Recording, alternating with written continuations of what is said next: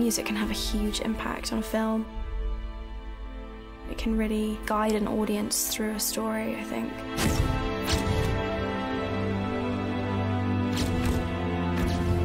I think the role of music in a film is often to enhance moments and actually sometimes supply moments with emotion that might not otherwise be there. I mean, music for me particularly is such an important part of the whole experience for the audience. It's the soul of the film, ultimately.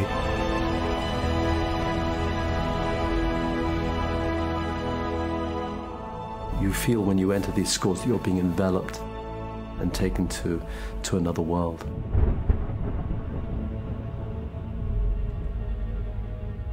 We don't hear the music on the set. You hear the beat of your own heart. And so when you see the film back, it takes you on an emotional journey that you might not have imagined at all when you're playing the scene. Composing an orchestra score for a film is a labor-intensive process. I mean, if we could ever figure out how many notes the orchestra, actual notes they play in a minute of very active music. I've never counted it up, but it were probably in the thousands just for 1 minute of music.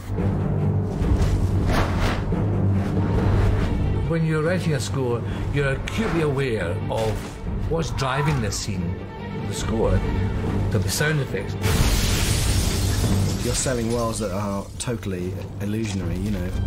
You have to have sound effects to make it feel like what you're watching is actually real. The sound effects, it drags them in, it changes the perception of what they're seeing, how they're viewing the film, how the story is unfolding to them. The sound effects compete for our attention. Dialogue competes very much for our attention. The wedding of the dialogue and the sound effects with music brings us into a world of magic for a colorful piece like Harry Potter.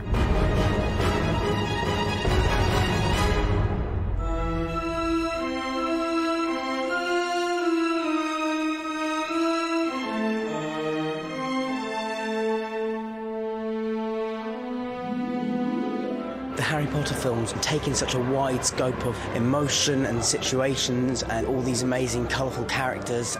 You know, I think the music of the films plays a huge part in kind of bringing all that out of the screen. These films demand a composer who is sort of happy in a big landscape. You look for someone who has the best possible take on the requirement of that particular book or film. And I think that each of the composers have brought different qualities and have helped make these films what they are. Normally, my entry into the post-production process of filmmaking comes when a film has been pretty much edited and I can see it. I would prefer not to read a script because one forms all kinds of visual preconceptions. You really have to look at a film and say, how should that film sound? What kind of noise should it make? What are its textures? So what I normally do is I tend to just concentrate on character study, studying the performances and studying the characters. My background is writing music for the theatre and also performing in theatre. Always join in, right? If I get the opportunity to visit the set and see actors perform, I really grab the chance. And he's got all the big process. My mother was a writer, so I just love stories. I think the story is essential to me, absolutely. So if I take anything on, I must see the script. I will take a script and I'll absorb it like kind of blotting paper and forget that I read it in a sense, and then it becomes part of me, and then it becomes part of the music, and with any luck, the process, it all begins to work.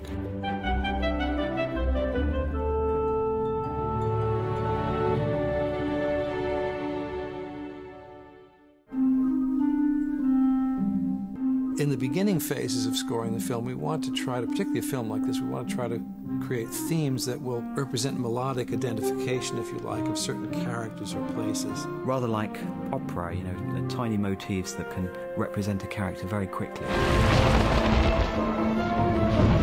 first Harry Potter film was such a rich opportunity for multiple themes. The theme for Harry. Thanks. Anytime. There was also a theme for Diagon Alley. And a theme for the Hogwarts School.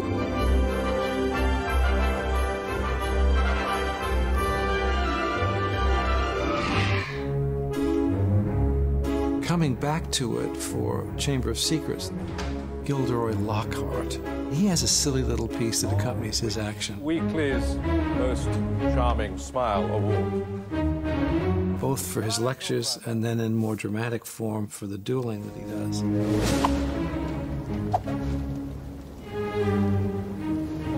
That music is almost kind of like an old-fashioned tango. You would expect a fop like this might move to the rhythms of a tango and give him that kind of slightly exaggerated, inflated posture that a tango dancer would assume. The third Harry Potter film, there were a few off-the-edges experiments in that thing. Aunt Marge's walls. We just thought a sort of grand papa, blown-up waltz might be fun to do. Action! When we think of a waltz, we think of that as being light and floating. Oh, Bernard! This was a waltz that is a bit leaden. Fun to do.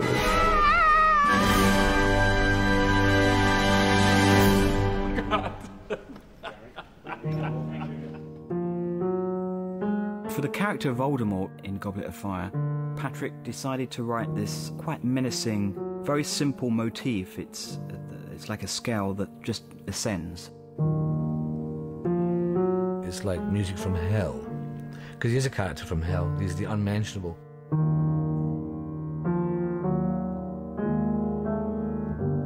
It's like opening something up, you know, and also what it's saying is there's more. There's a feeling, hopefully, in that of things to come.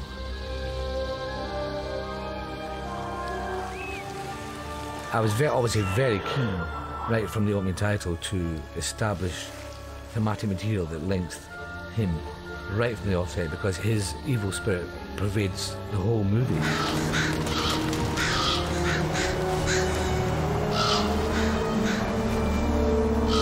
And clearly he's possessing, in many ways, mentally or psychologically, he's possessing Harry Potter.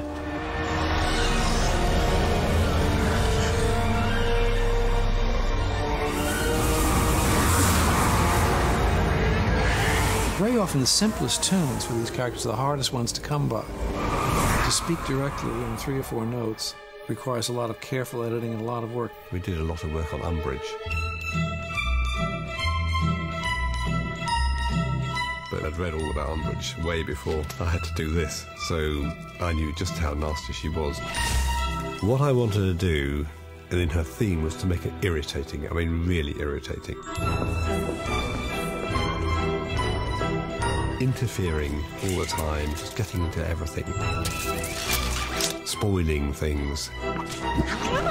I mean, it's quite a fun theme, but I wanted it to be that sort of thing that you can't get out of your head and you wish you blooming well could.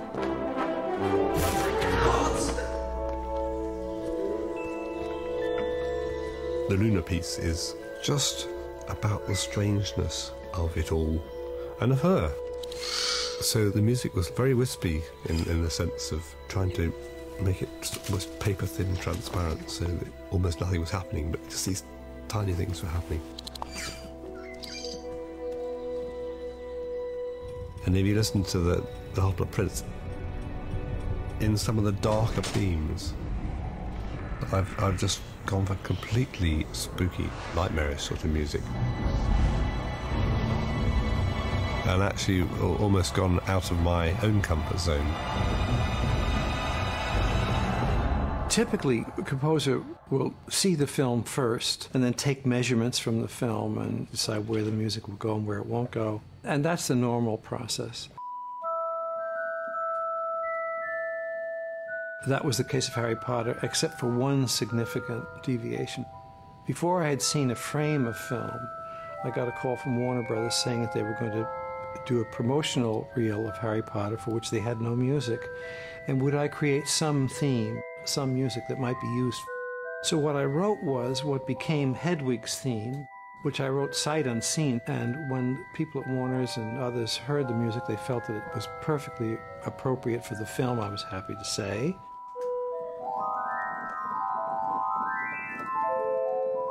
I remember first hearing Hedwig's theme. It was so clear that this was it, and it felt so appropriate. It was sufficiently majestic and magical. His agents told me that John wanted me to get a copy of the music ahead of time. And that's kind of a little flag that goes up, you know, that says, it's going to be something I need to look at. If he says, I think you should take a look at the music, you better look at the music ahead of time. Because nobody in the orchestra is sent the music in advance, normally for film sessions. And when the violins first turned up to the recording session, and then they saw the Hedwig's theme, oh no, notes, black, you know, lots and lots of notes. And suddenly there was a flurry of everybody sort of practicing very hard. Well, the opening has this gossamer celeste, and the celeste is a little keyboard instrument that makes pearly sounds. It's like a piano, but it's even more magical than that, somewhere between a piano and a glockenspiel. It's able to play very quick notes also all across the keyboard very quickly, as a pianist would do, or a violinist. It seemed to me a good tool to create this ambiance of the preparation of flight, or the magical ability to escape gravity into flight velocity, as a bird would do. John, he didn't talk about it a lot ahead of time. Usually on the recording date, he'll say, well, here's what I was thinking. Randy, you know at the end where you have the tune along with the celeste 127? Right. Slow it with me. Okay. As though all of that drama hadn't happened. But pretty much the music is self-explanatory, you know. So it says synth Celeste, and it says solo, and it says Mysterioso.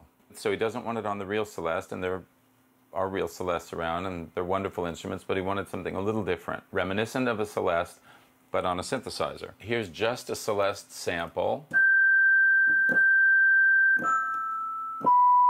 I wanted something to add to the Celeste sample that would be a little more, it would make it a little more ringy and mysterious, and but still keeping kind of the purity of a Celeste sound. The instrument I was using was a DX7, which was an early FM synthesizer. The basic place it starts is it gives you a sine wave. Because a sine wave is a very warm sound, doesn't have any overtones on it. Now that doesn't sound very good for... Might sound like early video game or something. So I blend this with the original Celeste sound.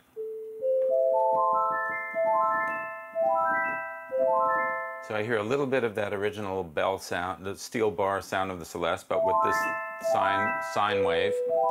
And that's basically the Harry Potter Hedwig's theme sound.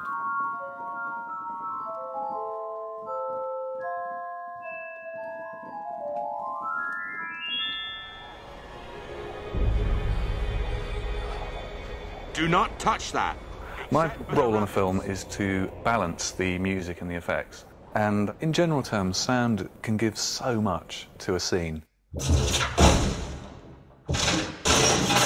I could film you against a white wall, and depending on the sound that I add to that scene, I could put you in a completely different place. I could put you on a different planet, in a different country, or a different time of day. And on something like Harry Potter, of course, there's a whole world to be created. The process usually begins with reading the book. There are invariably always descriptions of sound, of how things sound in J.K.'s books. Given that everything starts from that point, it makes sense that sound should also. You have to read the books, and we examine those in detail at times. But the books and the films are not the same thing. There are kind of several layers of it. There are the kind of the reality sounds, like doors opening and closing, trains, cars. And then you move on to the stuff that, well, we don't know what it sounds like because it doesn't exist, like what happens when someone waves a wand, or what happens when a Patronus appears.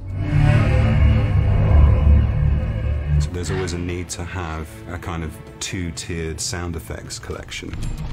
So you've got this sort of quirky collection of weird things that don't work properly or are a bit squeaky, or they make very peculiar noises. And then there's this sort of other world, which is the Muggle world, which is what everybody hears. We're not in Hogwarts or the world of magic, we're in a studio in Watford. So you have to recreate using layers of sound the creative image that the director is trying to get across in the film. We didn't want to rely on conventional ways of telling a story that is told with the sound. We weren't interested in swooshes and whooshes unless the physics of the moving object actually demanded that that be there. So the trick was, how do you make it sound magical but not sound like anything they've necessarily heard before? A lot of sound checks now have a lot of kind of synthesized sounds and a lot of artificial, just purely artificial sounds made by a computer. But we tend to stick a lot more to organic sounds. It's about rooting what you do in some sort of reality, so there's an element of truth to it somewhere. In a film like Harry Potter, you need to make the viewer believe that what they're seeing could actually exist. The first film, the Quidditch match, they didn't really want to use jet whooshes or anything like that, anything that was mechanical. We have to try and find something else that gives a feeling of movement and power. So we got a load of cat litter. And we set some microphones up and then just whooshed our hands up and down it. And so you get whoosh, kind of sounds. There's the apparating. That's just utter chaos. Pig sounds. We had deers. Because the visual is doing such a violent shift, you have to make something that is going to shock people as much as that. And so the philosophy that we all try and maintain is recording your own sounds as much as you possibly can. 95% of what we source is recorded for the film, you know, so as individual, you won't hear it in any other film. And that's something that we've all embraced. We've all gone out and bought bits of recording kit so that we can get whatever we can, whenever we can, wherever we can. Go and record it, put it into the scene. And then you've got ingredients that are fresh, original, they're never been used on another movie. And I think all my holidays have been ruined by me going out and recording strange insects, dogs, animals, bikes, cars, anything that's different, interesting, new, fresh. I have to go and record it.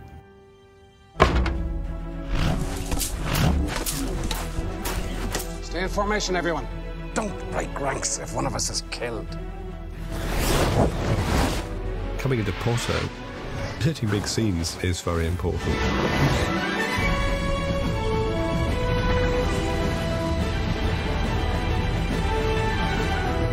The flight down the river, it took ages, but it was so important to get that scene, to have that lift. Action music, that sort of thing. It's a pivotal part of the film.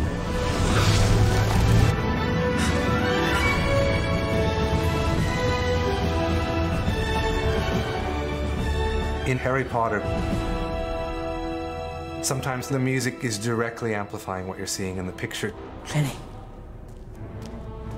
To hopefully help amp up the sense of excitement.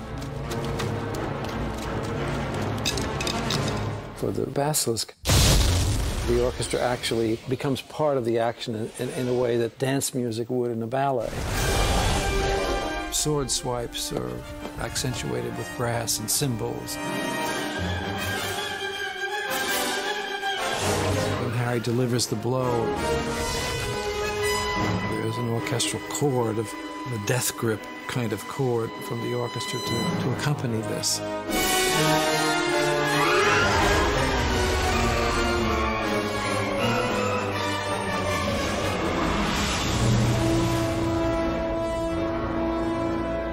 Very often other scenes are more subtle.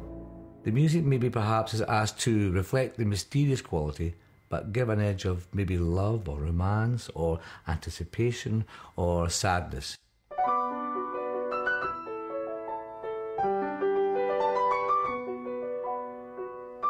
It's been very important to me throughout the Harry Potter films that they are not just like every other fantasy film that's around. They're not just all action. There are some big emotional moments. And so for those moments of reflection and self-discovery or kind of teenage angst, it's important that, you know, it's important that the composers hit those moments as much as they do the action sequences. That in itself is a different challenge, particularly for music, to try and sneak into what the characters are thinking rather than what they're doing. The Harry and Winter stuff, that scene otherwise would just be me kind of trudging through snow, looking a bit cold and unhappy. Because the music is so beautifully written by Pat Doyle, it makes it a very emotional moment in a way that it might not otherwise have been. Oh, Harry, I'm sorry, but someone's already asked me. And, well, I've said I'll go. It's a very, very beautiful piece of music, and it's very reflective of how Harry is feeling in his 4th year at Hogwarts in the story. Fine. No problem. Okay, good. Harry! Our actors in Harry Potter are pretty expert people, and I think what we're doing is adding a dimension to them, either to their inner state or, in a very general way, to the atmosphere that we're in.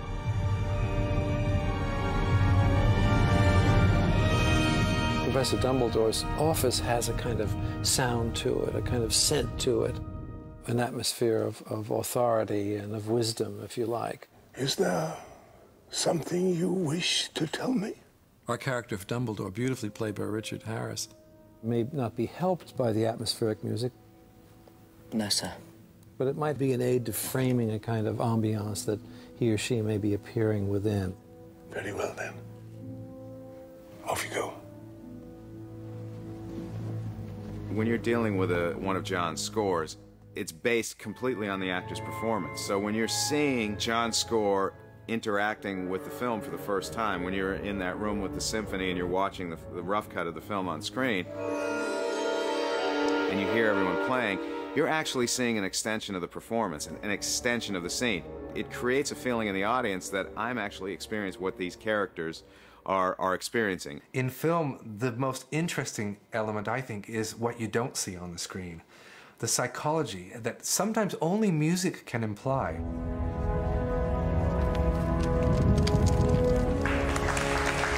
Music can allude to things.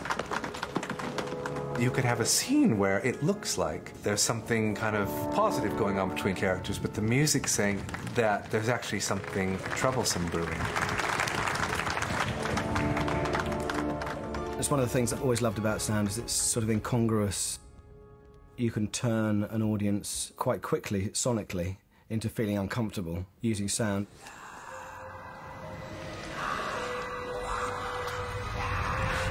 Quite often with Voldemort, we crept in low end and whispering and things like that well before you actually saw him.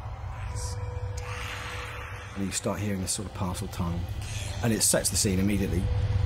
You could hear a sort of hissing, kind of echoing sound. And it just really, really sort of pulled you in.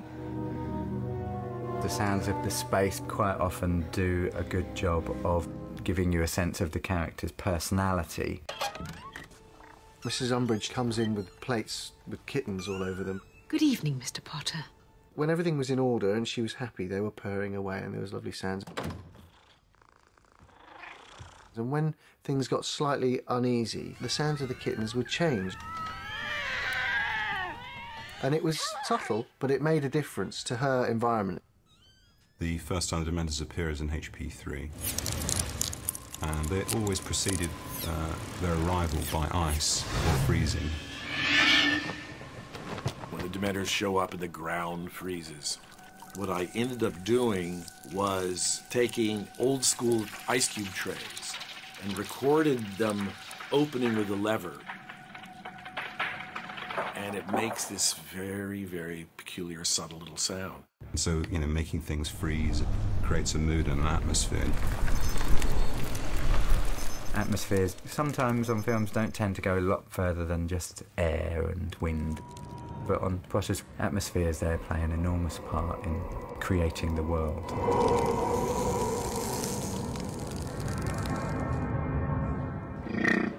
That's too... Cats are not that funny. That is good. Donkey is good. I think in Harry Potter sound is as important as music. And action!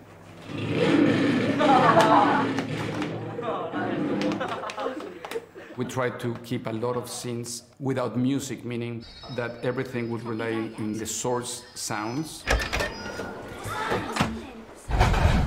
It was about how we would create the tension just through sound. And when the night bus turns up, the music was not dominating at that point, so you get a chance to sort of add little quirks to the sound. That scene is a very small and sort of unassuming scene in many ways. But right away, its possibilities were obvious. You hear the buzzing of the halogen street lamps. There's a little insistent zzz, a breeze, maybe distant traffic. So Harry's very isolated, he's alone, it feels cold, and it's sound that does all of that. The squeaks and the roundabouts are all kind of slightly creepy fairground sounds, you know. It was all about suspense, you know, making the audience wonder what was happening, was Voldemort there or not. And then you have this bubbly, fun vehicle coming in. It does take you through an emotional journey in a very quick space of time. We were discussing what we were going to do with the night bus. Welcome to the night bus. And I said, well, what about if we go and we depart a little bit and we go a little acid jazz? It's going to be a bumpy ride!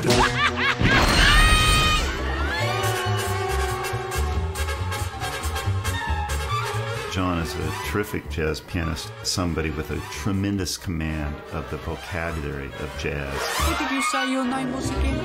I didn't. And it was so much fun, the scoring of that. He had a big, huge brass band.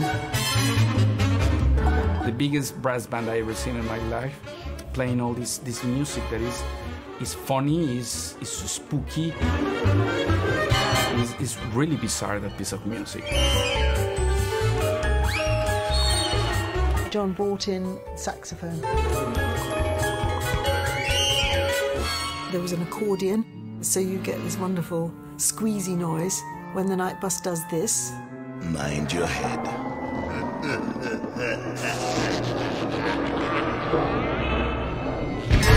When we recorded the music with the orchestra, I thought Alfonso would tear his hair out and say, "What is this crazy thing?" He loved it.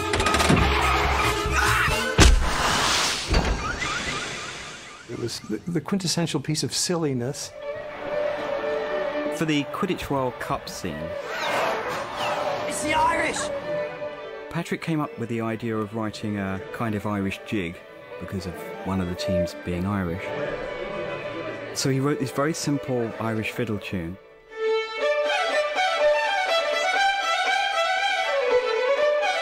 And we recorded the Irish fiddle line first, but not with one fiddle, obviously, it was all the violins of the London Symphony Orchestra.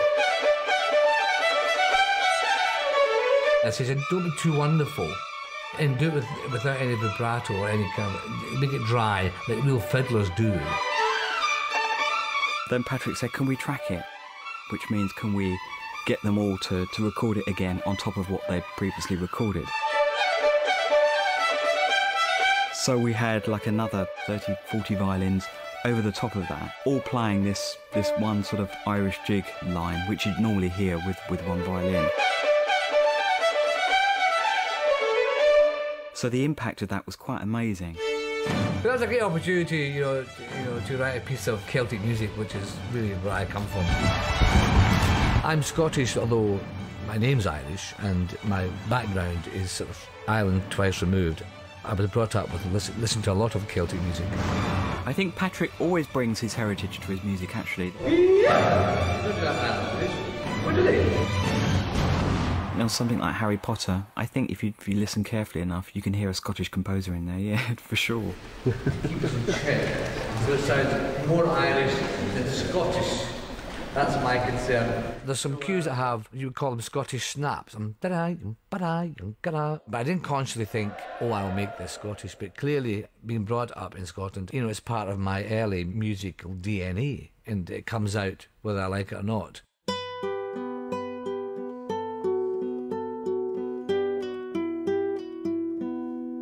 Well, I've been a musician of various kinds, including a classical guitarist and a composer, and I'd written for ballet.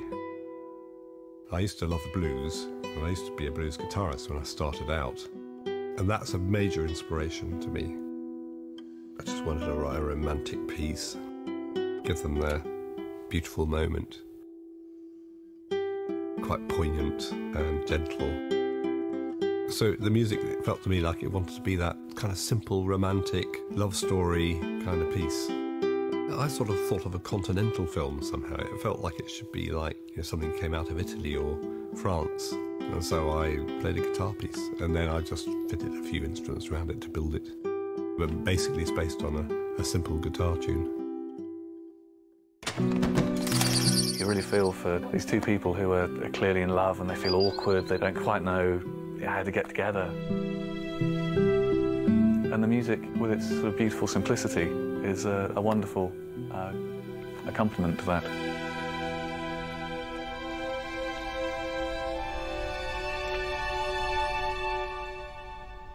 Good Foley kiss there as well.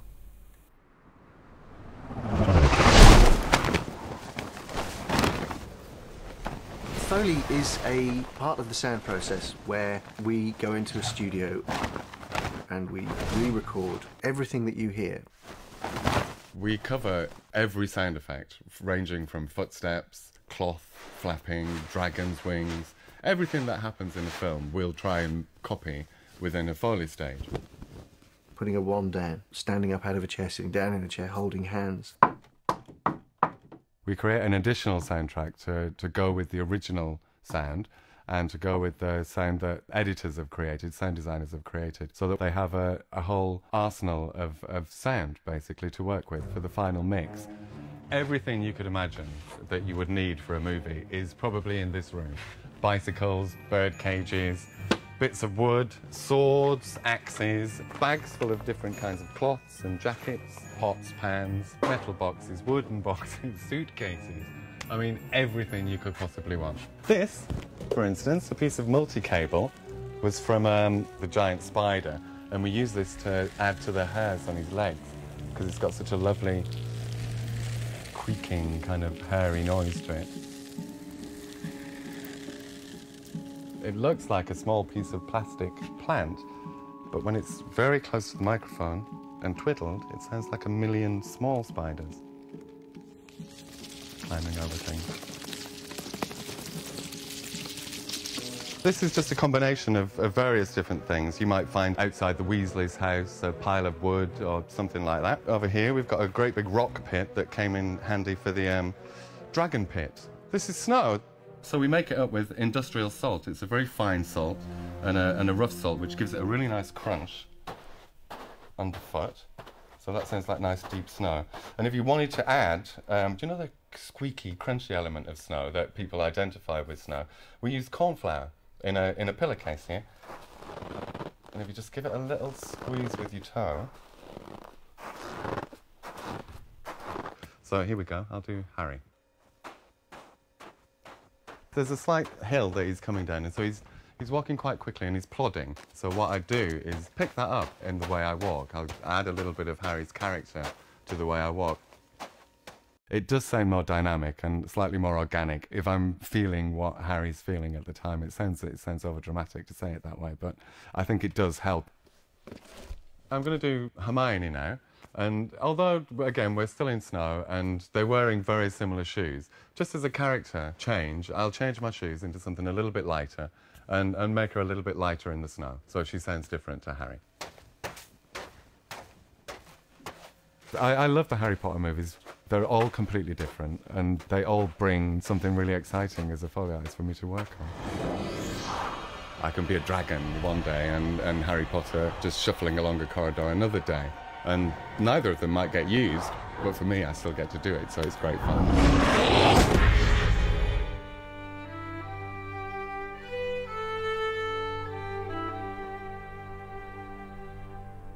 I wish you could have seen him in his prime. Magnificent he was. I think Potter should be very rich in diversity and in ideas. Just magnificent. I'll introduce all sorts of influences from different places. Farewell, Aragog, king of the arachnids. For instance, in the folk boundary for Aragog's funeral, I felt it had to have a lament on the fiddle. The scene where the Durmstrangs enter Hogwarts for the first time. Patrick did this sort of very upbeat, very contemporary, is lots of slamming, harsh sounds. Used like a contemporary pop drum loop.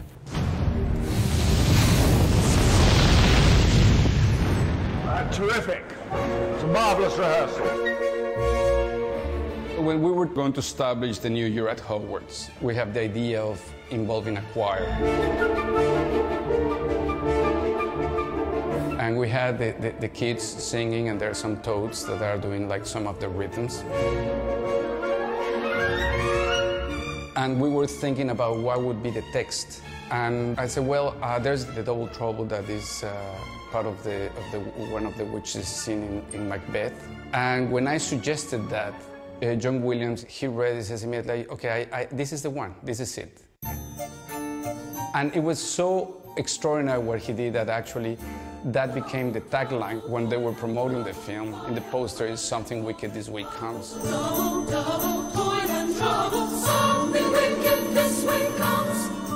I remember particularly watching the trailer. That was at the beginning of it. Sirius Black has escaped from Azkaban prison. He's a murderer. I remember that being really kind of eerie and ominous and exciting and dark, and that really getting me like excited to see it.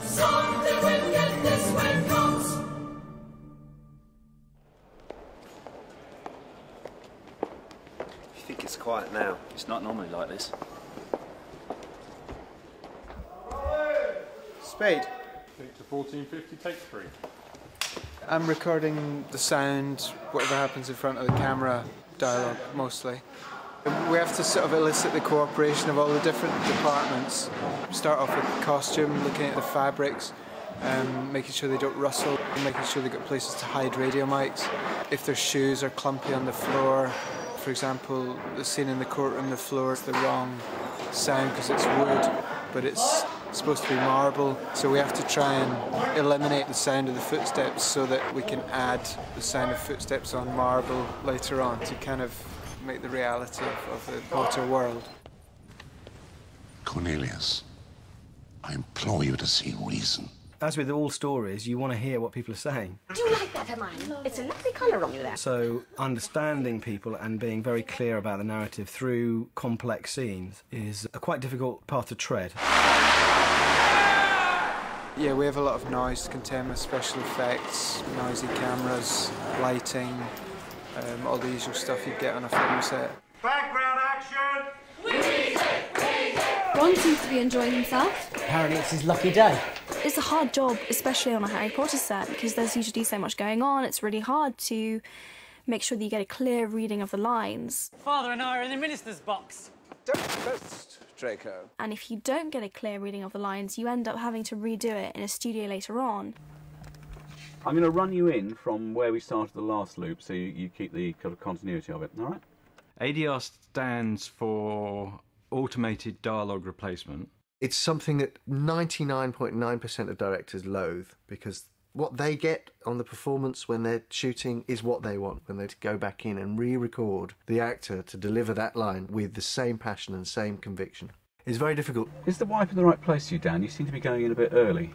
The Harry Potter cast are very good at it. They've had to do it from a very early age. So we're going to get a little shot of just quite exactly what bit we're doing. That's the bit we need. Right. We do some strange things with them. If there's any fighting going on or running along, we'll have to recreate that in the theatre. I'm going to need you to sound pretty out of breath. Right. They'll run on the spot, and then they get a bit out of breath, and then they go into the lines and they do it like that. On Goblet of Fire, that was a particular challenge because it was such a big film. There's so much action in it. Let's go! You know, there's wind machines, there's huge crowds of people, and keeping them all quiet the whole time while actors are doing sort of delicate dialogue scenes is pretty difficult. We must have done 70% ADR, which is a lot of ADR for a film. There was underwater scenes. Quite often you can do that with any number of the sound crew. Will just go, okay, I'll stick my head in the bath and record something. But Dan Radcliffe was right up for it. He said, no, I'll do it. They got sort of a plastic crate and filled it up with water, and then they had an underwater microphone in there, and I stuck my head in and said the line. I had to say something like, but she's my friend too, and with a mouthful of water. It wasn't actually as hard as it looked. It was just a kind of very odd thing to have to do. I've worked with a lot of actors who say, no, get somebody else to do it. But he comes in and he's just jumped straight into it. But she's my friend too. I think for any composer, actually, it's quite a lonely existence. You tend to sit in a room, working on your own around the clock, and then suddenly you get to the recording sessions, and there's, certainly in the case of Harry Potter, there's 95 people sitting there.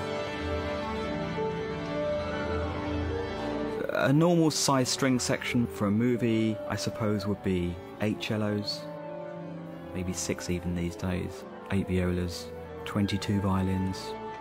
But on Harry Potter we had 18 first violins, 18 second violins, 15 violas, 14 cellos, 10, 11 basses. It was massive. It was very exciting.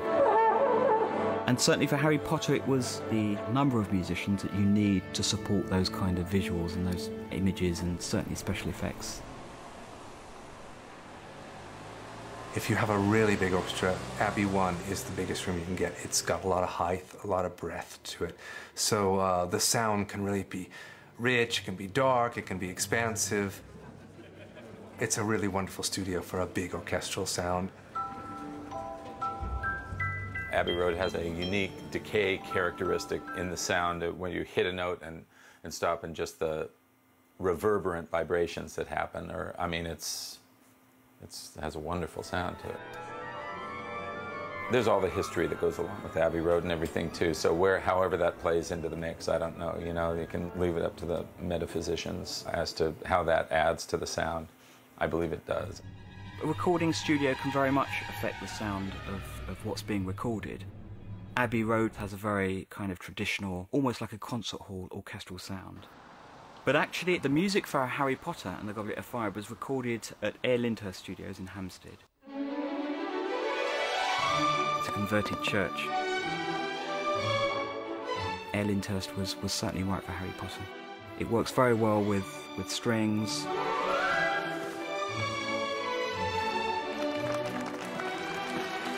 Patrick Doyle, on recording sessions, there aren't too many nerves. I think he still loves the idea of hearing his music, you know, being performed for the first time. And I think for any composer, actually, to hear your music being performed, it's always exciting.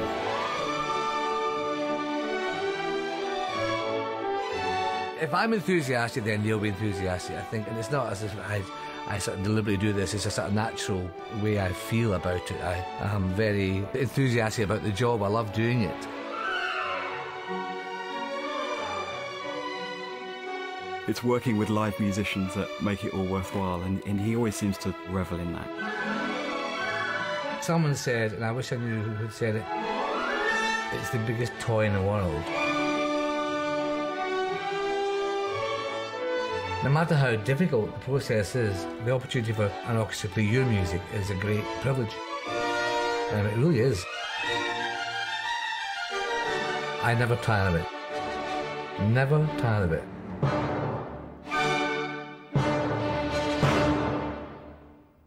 The toughest challenge on Harry Potter is not to be the person who gets it wrong.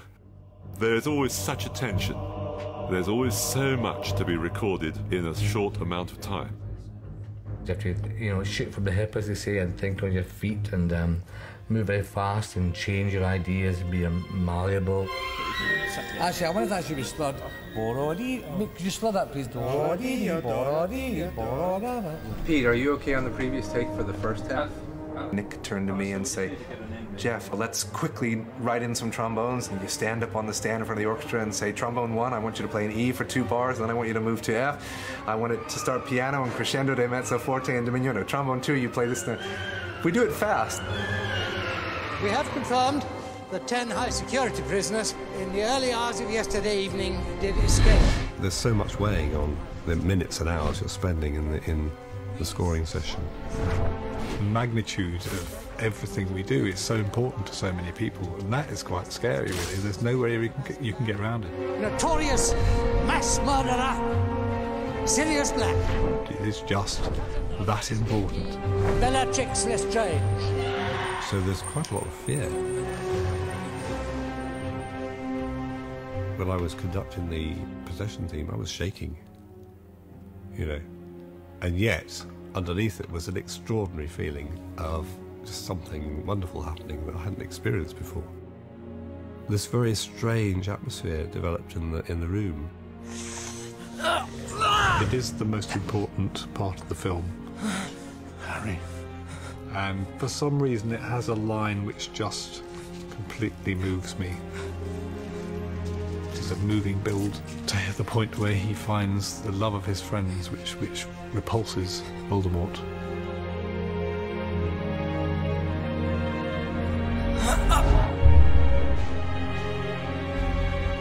And people were slightly weeping as they were playing, and it had this just incredibly moving effect.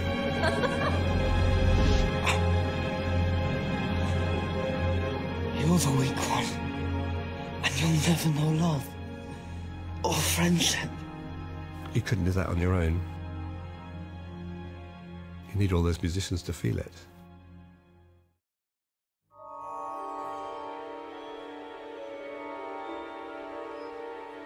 We may make 4 takes, 4 recordings of a certain scene. And the difference between take 2 and take 4 may be the difference between notes and magic.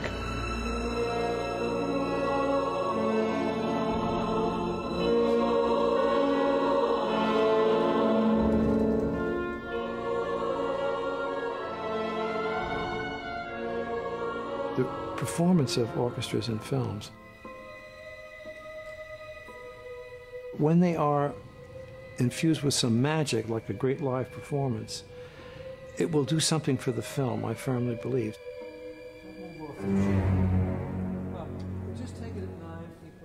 Where if you turn the lights out and you don't see and turn the vocals off, all you hear is the orchestra, you realize you're hearing a world-class performance.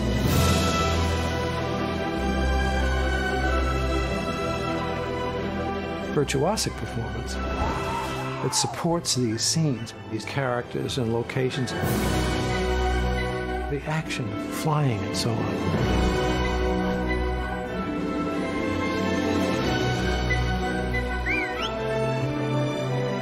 The orchestra is flying with them.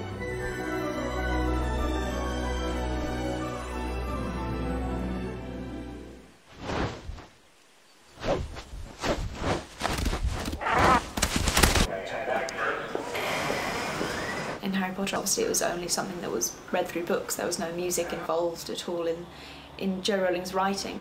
So for the first few films, the score was incredibly important in kind of establishing Harry Potter as a series. And what was great about John Williams in the early films is that he did what he does best, which is to give a story gravitas.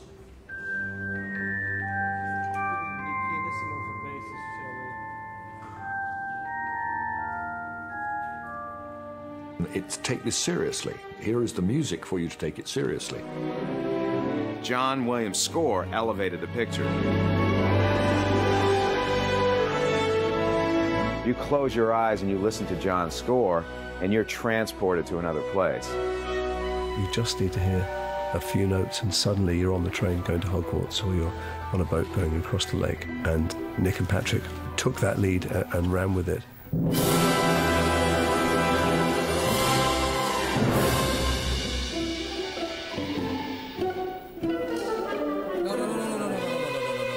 The Hedwig theme I used because I think it's the most famous theme. Bum bum ba bum ba bee bum. That's John's theme. It's obviously nothing like the Caribbean. It's a third too high, is it?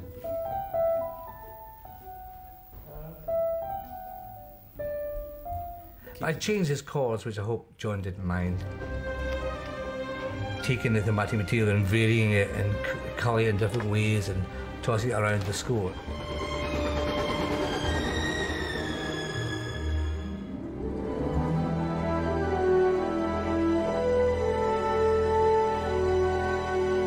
But rewriting John Williams is a dangerous thing to do because he does it best.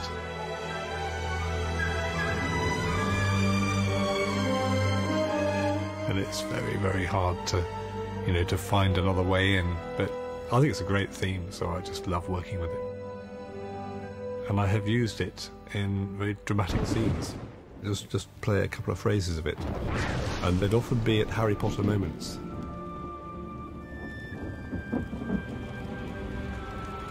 It's an interesting thing because John Williams wrote the piece of music, Hedwig's theme, about Hedwig and the joy of that the first time we see the owl fly. But I think over time it's sort of just been adopted in the minds of everybody who's watched the films as being Harry's theme. When you hear the first few bars of Hedwig's theme, you instantly know it's going to be a Harry Potter trailer, or this is a Harry Potter film, or this is something related to Harry Potter. It's instantly recognisable, and it stayed all the way through. It is a very, very powerful piece of music, and it has seemingly managed to capture the imaginations of all our audiences. I think if an audience can leave the theatre and carry some of the musical themes with them, that's a plus. I think I get the most pleasure out of the fact that younger members of the audience, when they come to me and are able to sing the themes or play them on their instruments, are in the process of learning music from what they hear in the Harry Potter films. And when I can go out and play a concert with the orchestra in Boston or whatever city I do, and play Harry's theme, and the children, particularly young people, know the material, that's the kind of reward and success from this that, at least for me personally as a musician, is the most meaningful.